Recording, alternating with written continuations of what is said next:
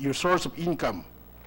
In that way, we could recommend the abolition of that GOCC. It's really Takes time. I'm not against the PNOSRC, except that I've heard that not this administration, previous projects did not go through bidding with government institutions who were recipients. So remember, the government institutions, for example, COA, DBM, UP, nagagaling din sa gobyerno, sa Kongreso, ang earmarking ng kanilang mga proyekto. That's taxpayers' money. And assuming, let's say, yung kuryenteng binibigay ng PNOCRC ay 9 pesos.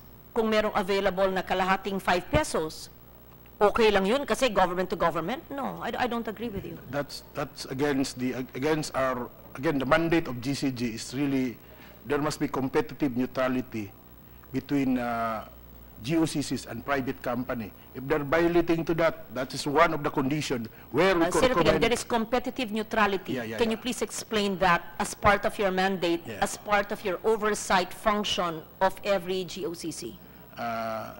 Based on our mandate, if there is a private entity who could perform that duty, and it's not really, the outcomes is not good for the public, in a way, we could examine again their mandate, and if the studies given to us based on our, we could recommend for their abolition. Yes. Could I just kindly request the GCG to look into the PNOCRC? This is not personality-oriented. It's not the present administration.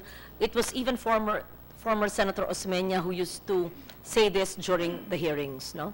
Can you just ask them to submit to you, and you submit to the committee, their contracts, if there was any bidding with their contracts for the past 3 years? Yes, we will for do that. DBM, 5 years. DBM, COA, UP. How much per kilowatt hour was the renewable energy they sold, the solar system? What are the terms? First of all, was there a CSP? A bidding, competitive selection process. Number 2, how much per kilowatt hour? Third, did they actually shut out the private sector? If there was no CSP, obviously it was a negotiated contract, they shut out the private sector. So what is the legal basis for shutting out the private sector? Were they the least cost? If they were the least cost, well and good. But if they are a higher cost, what is the justification for that? That's really the violation of competitive neutrality. Correct.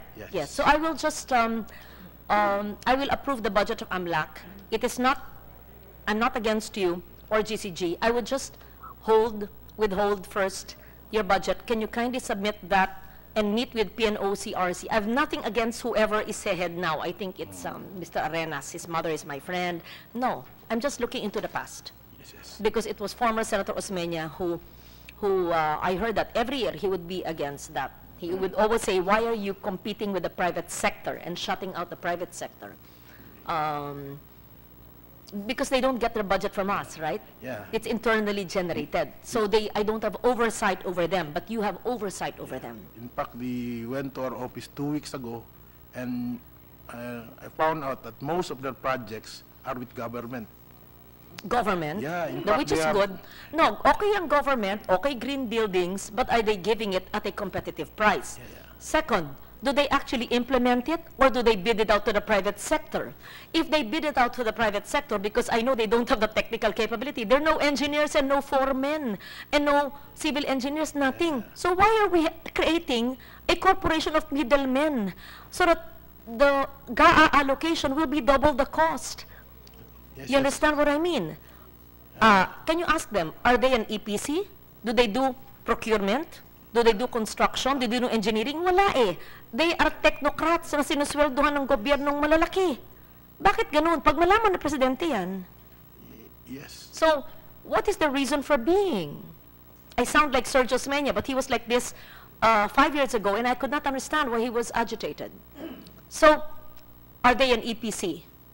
Now, if they bid it out to the private sector, bakit hindi na lang ang UP ang mag-bid out sa private sector? Ba't dadaan pa sa isang government corporation para pasweldohan yung mga malalaking mga manager? o mga technocrat. Bakit? Hindi ba? Yes, yes. Why are they a legitimate middleman that would cost more expensive electricity to government structures? Do I not make sense? Yes, yes, Your Honor. And I'm informing you, Madam Senator, that It was during the time of Mr. Gatmaitan. Yeah, And yeah. just on the record, he's my friend. He's the son of my medical doctor. But it's just that, it's just so, not anomalous, but it's just funny that there is a creation, this corporation that acts as a middleman. It also sells service contracts. From what I hear, I'm not sure it is accurate. That's why I'm asking the GCG, which is oversight function on the PNOCRC. So my question is, how many more GOCCs act like this? yeah, that's why we're looking on this. One of our commitment to the Philippine Development Plan is really about competitive neutrality. We're trying, in fact, these corporations are one of those targeted because of this competitive neutrality violation. Okay. Can you kindly explain in layman's terms what competitive neutrality is, and is that enshrined in any law, or is that enshrined in the law creating the GCG? Yes, yes.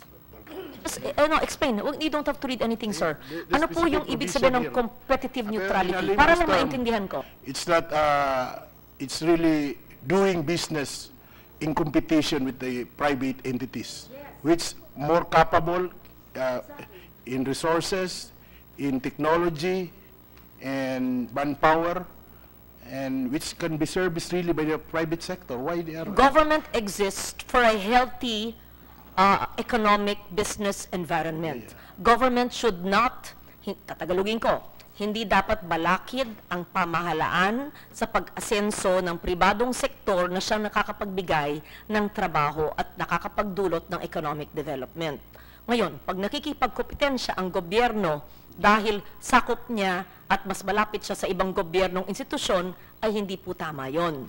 At lalo na po, pag hindi siya ang nagpapatupad ng proyekto, middleman siya at pribadong sektor ang hinahire niya. So, doble ang bayad.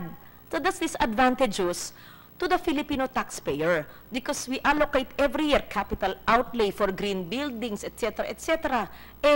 Mahal pala ang kanilang ginawa. Never mind if they have the capability as EPC.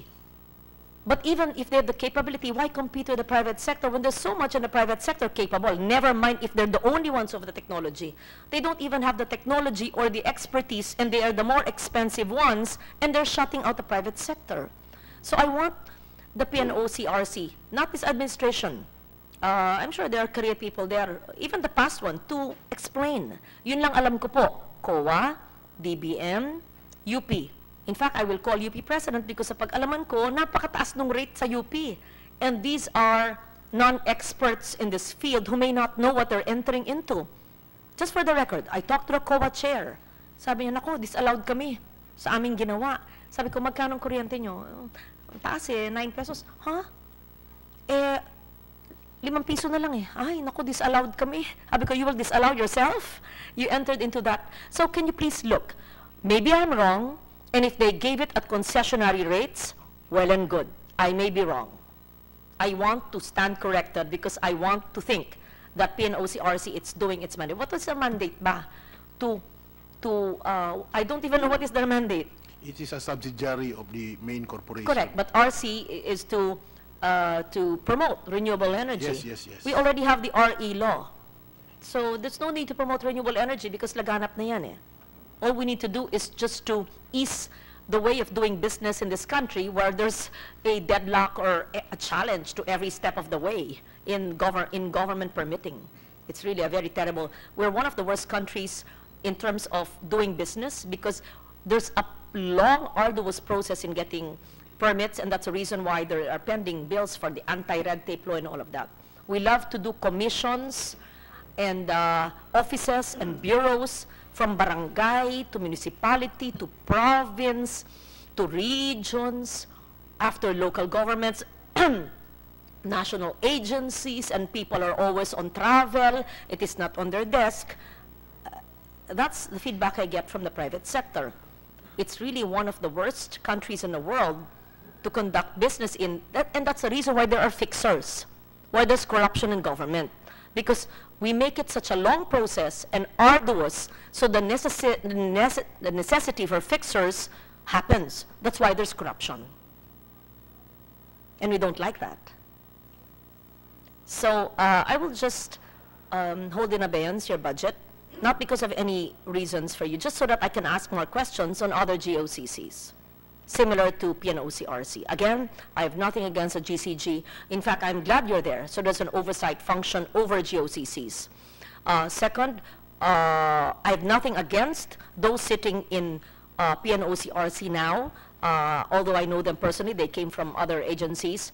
Before, I just want to know what the previous PNOCRC did, continuing where Senator Osmeña left off a few years ago.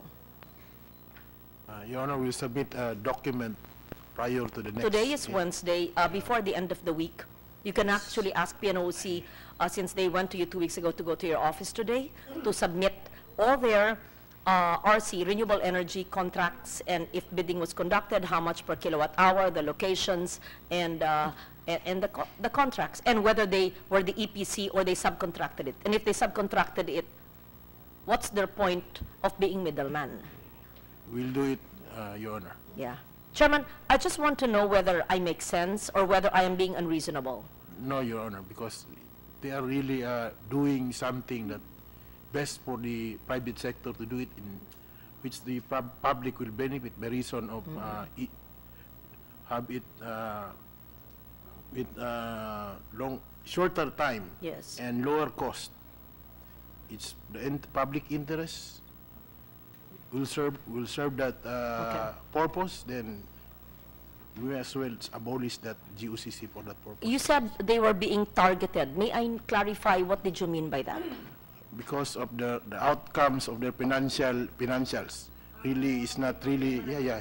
I see, because every year that I was sitting with the former Senator Osmeña, I would hear that. I did not notice it at the time. I'm just continuing where he left off. As I said, it was so their financials is in the red. And not I see. Not really, but in the next 5 years, if they cannot really improve on their financial, and if more of their portfolio is based on government, it's not really performance mandate. That's why, if that's the case based on our study, they are subject for abolition. I think they need, honestly, there was a move to abolish them before, because there's the RE law, and let the free market prevail, right? Let free market prevail. And could you kindly look how many executives are being paid and how much and what are their benefits? Yeah. Because why do we need executives who are paid by the hundreds of thousands, who are not even engineers, who don't know how to build renewable energy projects, being paid when the private sector, as I said, is not being paid by government, and that's readily available? Diba? Sino pa po ang sabi niyong tina-target, I mean, using your words, which are similarly situated GOCCs, who hold duplicating functions as a private sector, who are unnecessary in government? We have NEA, since they have no longer income from irrigation, they are subject for for regularization. Another thing is partida development in somewhere in Camarines. Their function is really to provide water, and based on the examination of GCG, they really did not perform their function providing potable water to that area, despite of the loan given to that GOCC. We have also the Philippine Aerospace Development Corporation. It's more on leasing of properties. Really? Aerospace should be research-oriented. Yeah. Leasing of properties. Yan, yung mga hangar na lang ang iparentahan. Under what is a GOCC? Philippine Aerospace Development Corporation, under the supervision of DOTR. Don't, all of this, we don't give budgetary provisions, no? Wala po. Wala. They survive because of the rental of their property. Yes. I think they should be abolished. for example, this aerospace research. Can you kindly give me, get from them? I want to know what kind of aerospace research they've conducted, and how much is their income from land use, from rentals, and where does it go? To them. Yes, yes, Para yes. magpasweldo sa kanila.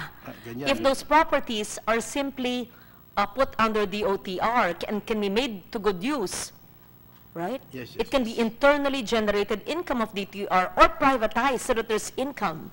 Tama? Yes, yes, yes. Yes. Okay, go on. I'm learning from you. Pilsocor, Philippine Sugar Corporation.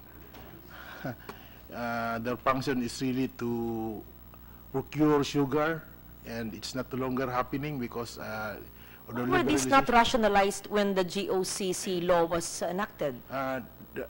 They are now subject for this year for approval of abolition. Is it congressional action o kayo na po as Kami GCG? na based on our GCG law. Talagang meron na kayo mandate? Because Yeah, yeah, to yeah. Senator Dillon who created you, yes, and you are phasing out some GOCCs. And Marami pa yan. I see. And where do the assets of these GOCCs go? Usually based on the document coming from the Office of the President, it might be given back to the supervising agency. Some will be turned over to like PMO, Private Management Office, and the basis will be the memorandum order based on the what is being submitted by GCG to the Office of the President. Maliban po dun sa PhilSucor, ano pang susunod po? Ano pa? Marami pa yan. Can you Marami. kindly submit to my office?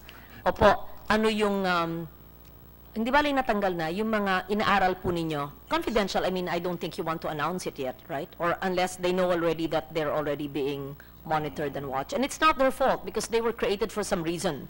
But if their reason for being is no longer relevant, then everybody just must really walk into the sunset, right? Presently, we have 27 GOCs already abolished. The last one is Kidancor, approved last June. And how many more are being studied, sir? I think more than 10. siguro. More or less And 10. PNOCRC is one of them? Yes, yes. Okay, within the year? We'll come up with the study. Okay, thank you. So what I will do is, I'll just approve your budget, and then I trust that you will give me whatever documents you need. The list of all the GOCCs you are monitoring and recommending for closure, and the gains of government if it's closed. We'll do it. And the specific PNOCRC that I want to see, and what are they violating in terms of competitive neutrality? Yes, Your Honor. Again, yung nakaupo po ngayon ay bago. Hindi po silang ibig ko sabihin. Yung mga nakaraang taon, gusto ko makita ang mga pinasukan nilang kontrata. Pero kung meron po sa nakaraang isang taon na hindi rin tama yung mga kontrata, gusto ko lang makita. Kasi baka patuloy sila ng patuloy lumalapit sa mga korporasyon ng gobyerno, hindi naman po naiintindihan ng mga head ng agency na mahal pala inaalok sa nila porque lang gobyerno, papayag po sila. And that's its advantages to the taxpayer. Yes, Your Honor. But I will approve your budget today. Thank you, Your Honor. Marunong kayo sumagot at saka, magalang and very humble si Chairman. Thank you, Your Honor. Bago po kayo, New chairman appointed last November. who was the previous chairman? Jose Marie Flores. Hindi ko alam. You were a commissioner before? Yes, yes, Your Honor. So your career, No. Presidential appointee. with which administration? This please. You're all three commissioners bago. Yes. Ano yan? Are you term or are you coterminous with the president? Coterminous. Hindi term, gaya ng COMELEC? Yes. No. We have And- two ex officio, Secretary of Finance and Secretary of Budget. And you're under the office of the president? Yes, Your Honor. Who's your supervising secretary? Under CABSEC office? No. No. Diretso sa OP? Yes, yes. Who oversees you in the OP? Is it PMS or no? SAP? The president Executive directly? Secretary. ES, under Yes. ES office. Okay, understood. Okay. Then, I think AMLAC can go, yes. And GCG, you can go. Thank you, Your Honor. Can I have your number? Good. I think green card.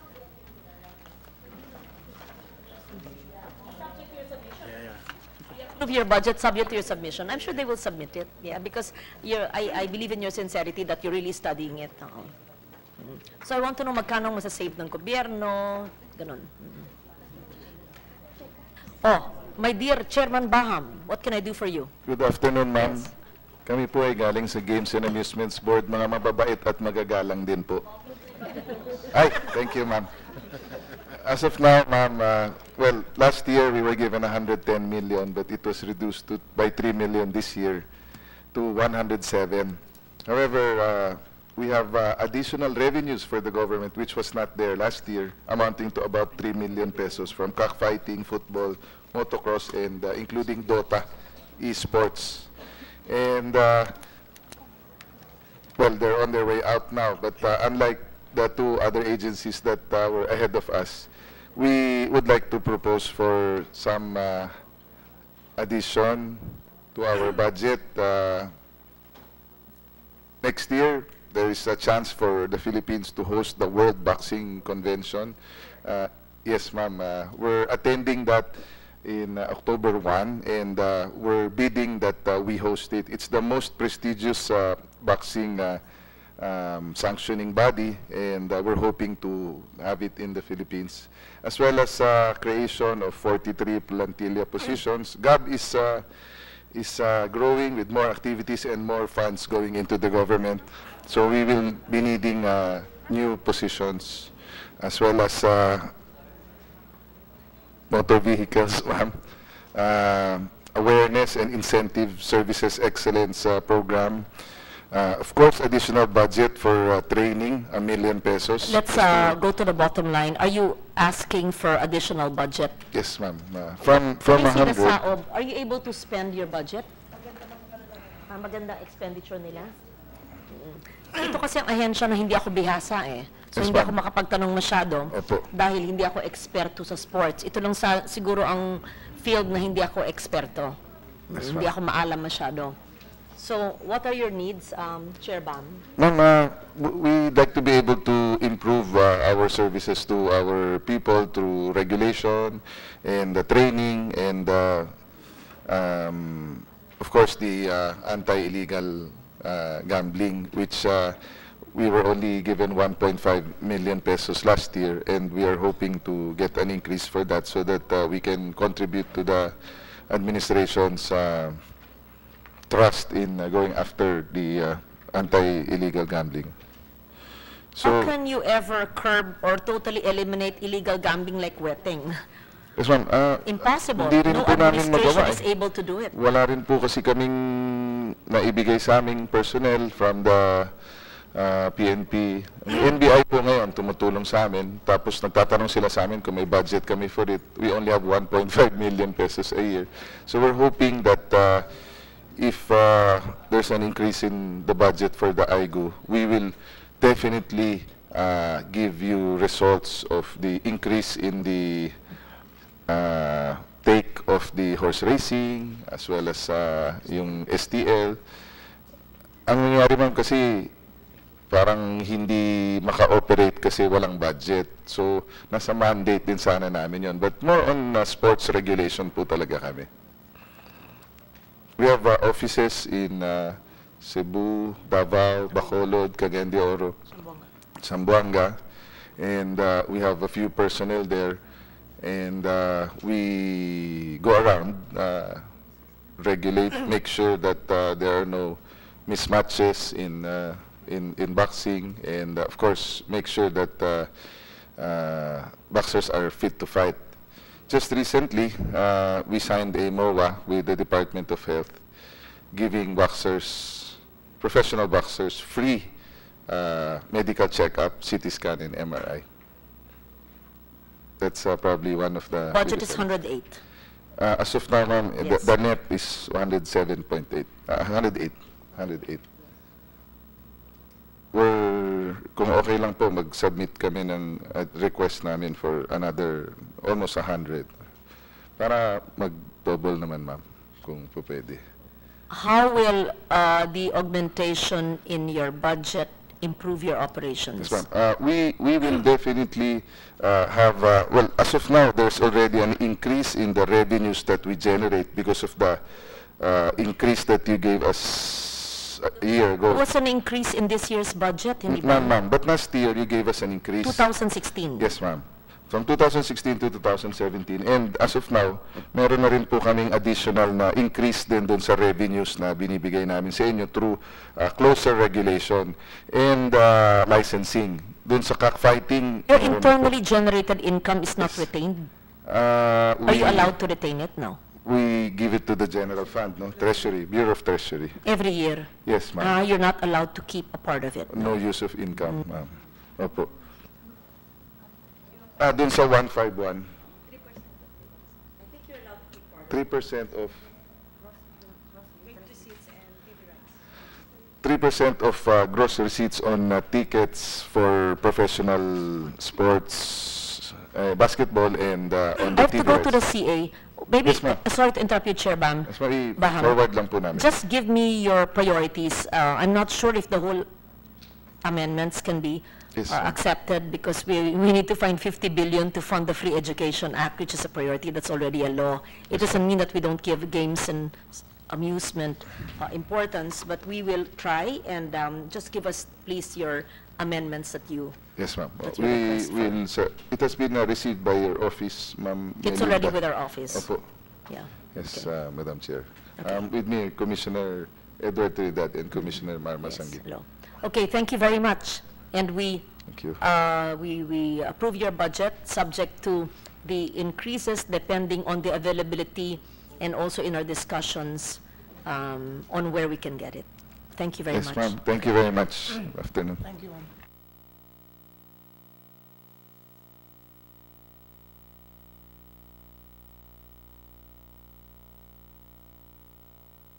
Ma'am, thank you din sa merienda, ma'am.